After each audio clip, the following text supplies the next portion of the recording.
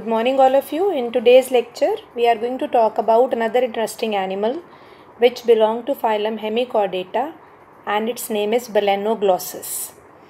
Earlier we thought that this animal belonged to phylum Chordata, but later we found it's not a chordate, rather it's a non-chordate which is very close to Echinodermata. That is why this animal, it has removed from Chordata, it has been separated from Chordata and included among non-chordates as an independent phylum Hemichordata. So Balanoglossus is a hemichordate. Hemichordate means it has some characters of chordates and some of non-chordates. And since it carries characters of both chordates and non-chordates, so it is also a connecting link. And that is why we are calling it, its phylum name is Hemichordata. Okay. Now first of all, let's talk about significance of its name. When we talk about common names of Balanoglossus, Balanoglossus is commonly named as tongue worm, and there is one more name, we also call it acorn worm. So tongue worm and acorn worm, these are two other names for Balanoglossus. So now why do we call it? We call it acorn worm because its shape resemble acorn nut. See the shape of its collar and proboscis. Its collar and proboscis together resemble the shape of acorn nut. Acorn is the nut of oak. It is a fruit of oak tree. Since its proboscis and collar resemble acorn nut, that is why common name is acorn worm. Now we also call it tongue worm. Even the term Balanoglossus, Balanoglossus का ही अगर हम meaning देखें तो ग्लॉसा मतलब टंग, तो इसको टंग worm बोलते हैं. Why it is called tongue worm? Because its proboscis and collar, they resemble like an imaginary tongue projecting out of shell of Balanus. Balanus is a crustacean. So इसका जो proboscis और collar है वो एक imaginary tongue की तरह लगता है जो Balanus की shell से बाहर आ रही है, क्योंकि इसका प्रोबोसिस और कॉलर एक इमेजिनरी टंग को जो बैलेनस की शेल से प्रोट्रूड कर रहा है रिजेंबल करता है, तभी इसका नाम हमने रखा है Balanoglossus. Balano means from the बैलेनस which is a crustacean और ग्लॉसस means tongue. So it's common names are very interesting. Okay, acorn worm क्योंकि इसका प्रोबोसिस और collar resemble the shape of acorn nut, and tongue worm because its proboscis and collar resemble a tongue coming out of Balanus shell. That is why it is called tongue worm. So when we talk about this animal, let me tell you that this animal is somewhat special. Now in the next section, we'll talk about its habitat, habit and morphology. So before I start with morphology, you should know what is the habitat. Let me tell you, it is a marine animal. We call it exclusively marine animal क्योंकि ये सिर्फ और सिर्फ सी water में मिलता है. If I से the habits, it's a burrowing animal. It makes a बरो इन सैंड और मड. द बरो इज़ यूजुअली यू शेप्ड. मैं आगे आपको बरो की पिक्चर दिखाऊंगी. इट्स बरो has 2 openings and a third depression which is called as feeding funnel just in front of the front opening. Okay, तो इसके बरो में 2 ओपनिंग्स हैं और एक फीडिंग फनल है. वो जो फीडिंग फनल है वो इसको फीड करने में, फूड को जो है एब्जॉर्ब करने में, ग्रास्प करने में क्या करती है, हेल्प करती है. जो बरो का हाइंड ओपनिंग है, it is closed bye faecal matter. Okay, so animal has burrowing habit. It makes a बरो इन सैंड और mud. Burrow is U-shaped with 2 opening and third feeding funnel is also present just close to the front opening of burrow. Let me tell you, its burrow is made up of sand grains which are cemented together by sticky mucus produced by its epidermal glands. Okay. Another thing, it is a plankton feeder. अगर feeding habit की बात करें तो ये plankton feeder है. It feeds on plankton and organic debris. Okay. It moves with the help of cilia which are present all over the body. Moreover, it is unisexual. Sexes are separate, but it shows external fertilization. There is a free swimming larva which occur in the life history of this worm. We call it Tornaria larva, and due to larval stage, the development is said to be indirect. It has very good power of regeneration. Okay, so these are the habits. Now see this picture, morphology is shown. Balanoglossus has elongated cylindrical worm-like body. Let me tell you, it has a very soft skin and covered by shiny mucus. It has cilia all over the body surface, but cilia are more prominent on proboscis. See, body के 3 part आपको नज़र आ रहे हैं, anterior proboscis, middle collar and posterior part trunk. So it is divided into proboscis, collar and trunk. Very interesting feature, the body is brightly colored. I showed you in very first slide. And you know, its body emits a characteristic unpleasant smell. The smell of Balanoglossus resemble that of iodoform. इसका जो smell है वो iodoform से resemble करता है. अब मैंने आपको बताया बॉडी के 3 हिस्से हैं, proboscis, collar and coelom. Proboscis, let me tell you, body का इंटीरियर हिस्सा है. It is short and conical and it has a thick muscular wall. Proboscis enclose a cavity called proboscis coelom. Okay, and proboscis coelom open to outside by an aperture called proboscis pore present near the base. Okay, another important thing, the posterior part of proboscis, it is called neck or proboscis stalk. Okay, which is joined with collar. Then second part is collar. Collar is short middle part. Let me tell you that collar overlap proboscis stalk, जो मैंने बताया. Its anterior part that surround proboscis stalk or neck, we are calling it collarette. Collar also carries the coelom and the coelom is called collar coelom. Collar coelom open to outside by a collar pores which are present at the posterior end of collar into the first pair of gill pouches. Okay. Then collar contain a wide mouth just below the proboscis stalk and mouth remain open most of the time. Then see, last part is trunk. Trunk is the posterior most part. It has 3 regions: branchiogenital region, middle hepatic region and posterior abdominal region. Branchiogenital region, as the name indicate, it contain gills and gonads. Branchial means gills, genital means gonads. It contain gills and gonads. That is why it is called branchiogenital region. Okay. The branchial region contain rows of gill pores or branchial aperture, and you know that number of gill pores increases as the animal grows.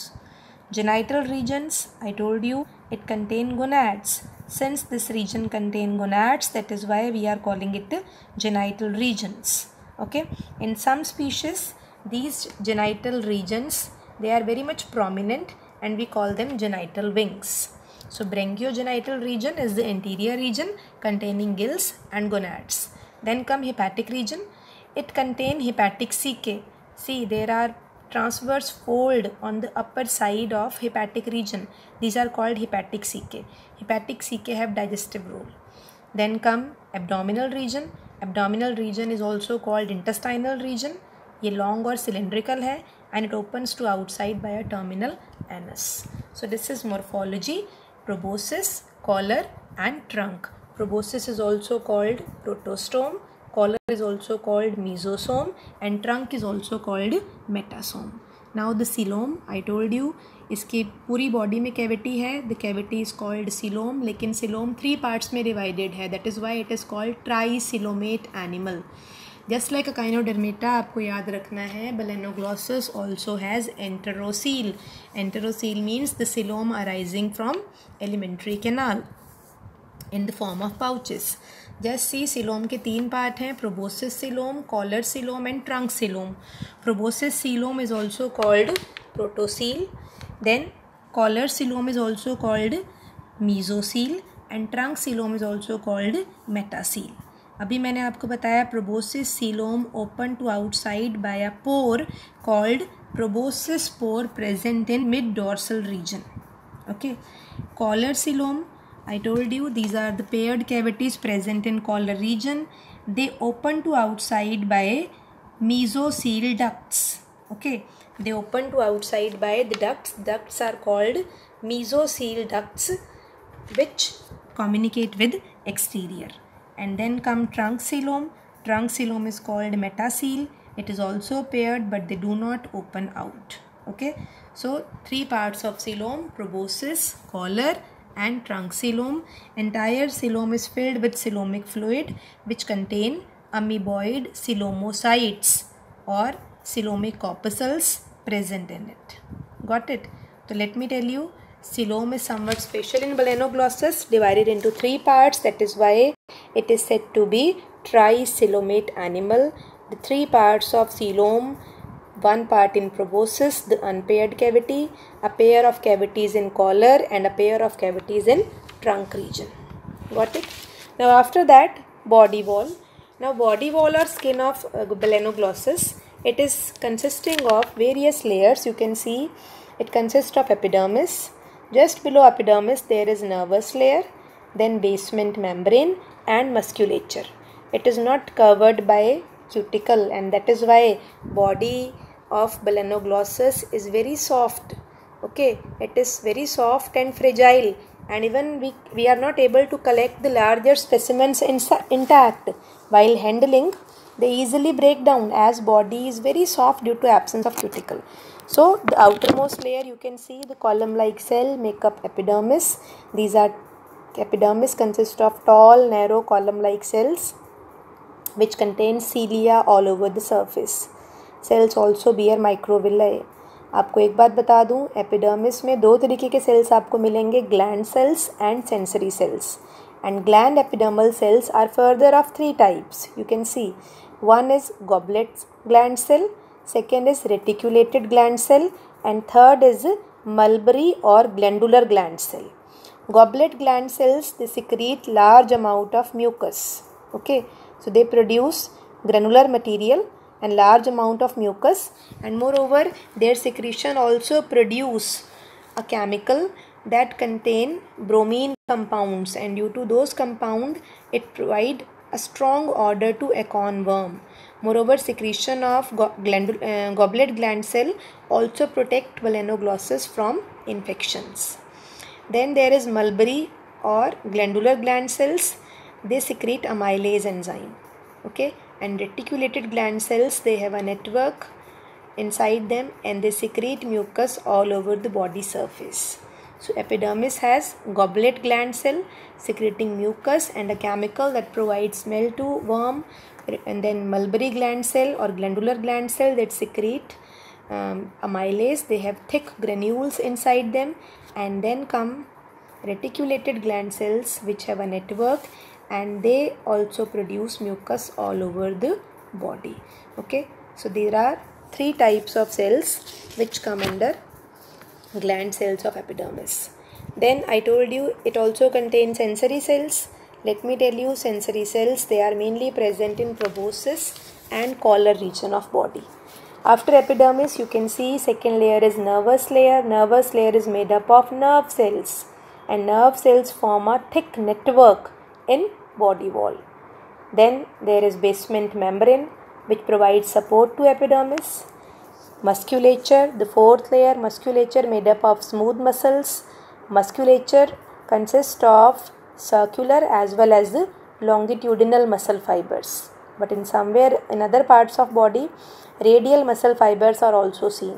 Okay, so there are 3 types of muscles: longitudinal, circular as well as radial muscle fibers. Radial muscle fibers are mainly seen in collar and trunk. Got it?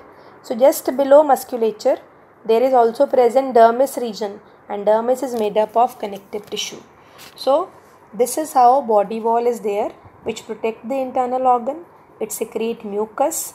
Mucus help in forming the burrow, and sensory cells of epidermis receive the external stimuli, and muscular layer I told you which contain longitudinal, circular and radial muscle fiber, it also help in movement. So body wall is somewhat unique, having different layers which perform variety of functions. After that we will talk about digestive system. Just like other animals, it has an alimentary canal which is complete and straight. You all know alimentary canal is a muscular tube, and complete alimentary canal means it has 2 openings, the mouth and anus. I told you Balanoglossus is a plankton feeder. It feeds on planktons and organic debris. Okay, जो free floating animals होते हैं या plants होते हैं, phytoplankton, zooplanktons, they are food of Balanoglossus. Moreover, mud में जो organic debris है उसको भी ये खाता है. तो Balanoglossus, let me tell you, it's a filter feeder. It has a complete alimentary canal and alimentary canal is covered by cilia all over its length. If I say the parts, आप देख रहे हैं कौन कौन से parts हैं. ये start होगा mouth से, mouth के बाद buccal cavity है, pharynx है, esophagus, intestine and anus. So simple alimentary canal. The very first part is mouth. I told you mouth is present just between collar and proboscis stalk. It remains permanently open. Okay, and this mouth opens into buccal cavity. See buccal cavity, a wide space. It is present inside collar, and very important thing, roof of buccal cavity, it has a projection, a tube-like diverticulum, and this tube-like diverticulum arising from roof of buccal cavity, we are calling it stomochord. Very very important. Stomochord is a tubular diverticulum, a blind sac, जो कि buccal cavity की roof से arise हो रहा है. Okay. Earlier it was thought कि stomochord is similar to notochord. कुछ लोग इसको notochord समझते थे, and that is why Balanoglossus it was kept under phylum Chordata. लेकिन बाद में पता चला it's not a notochord, rather it is simply an extension of buccal cavity and not a notochord like structure. Okay, so buccal cavity is a wide space inside collar. Its roof has a blind sac, a tubular diverticulum called as stomochord, which was earlier thought as a notochord like structure. अब देखिए buccal cavity के बाद अगला part होगा pharynx. Just you see, pharynx is very important part. It has two regions. The upper region is bronchial region and lower region is food chamber. So bronchial region or respiratory chamber is the upper part and lower part is food chamber. Both the parts are separated by a ridge called parabronchial ridge. Okay, you can see over here the respiratory chamber or bronchial region, it contains gill slits in it. It has U-shaped gill slits or bronchial aperture. So this is the upper part जो respiration में help करेगा. लेकिन जो नीचे वाला हिस्सा है जहाँ पे gill slits नहीं है, that is called food chamber. Okay, and this food chamber and respiratory chamber both are separated by a ridge called parabronchial ridge. Just you see, just after food chamber there start a short tube that called as esophagus. Esophagus is the point, it is the tube where food particles are, they are trapped by mucus and form a cord like structure, and this cord of mucus along with the food particle enter intestine. So esophagus is another short tube where food particle and mucus are molded into a food cord, and that food cord then enter into intestine. Then come intestine. It is the longest part of alimentary canal. अब देखिए इसके दो हिस्से हैं. Anterior short region is hepatic region, जहाँ hepatic caecae आपको नज़र आ रहे हैं.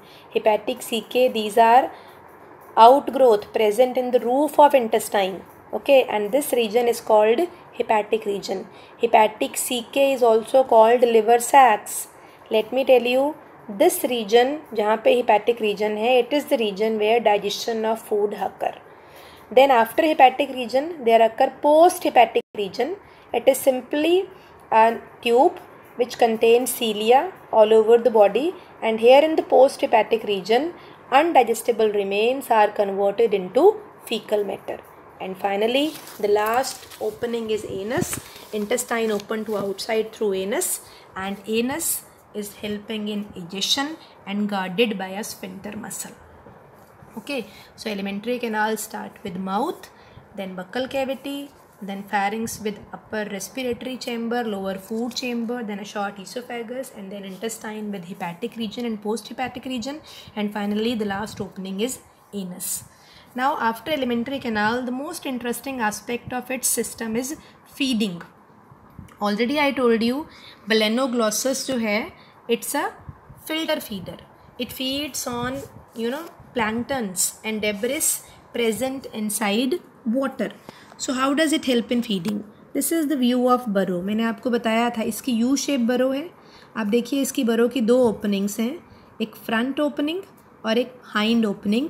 Hind opening is covered by faecal casting. Faecal casting means faecal matter से कवर है. And just close to front opening, जहाँ पे इसका माउथ प्रेजेंट है, बिल्कुल उसके पास आप देखो, just over it is written feeding funnel. So Balanoglossus has a feeding funnel just close to front opening of burrow.